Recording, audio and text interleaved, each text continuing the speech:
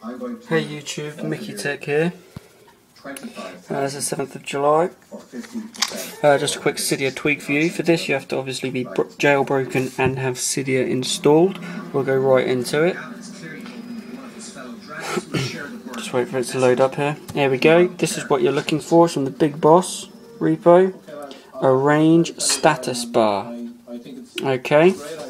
So you install that.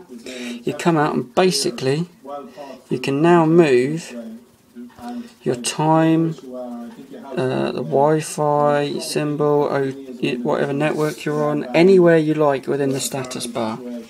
Okay, it's pretty cool. You can move absolutely any of the things as long as they're in the status bar. It's absolutely fine. Okay, you can move them wherever you like. That was just a quick video there.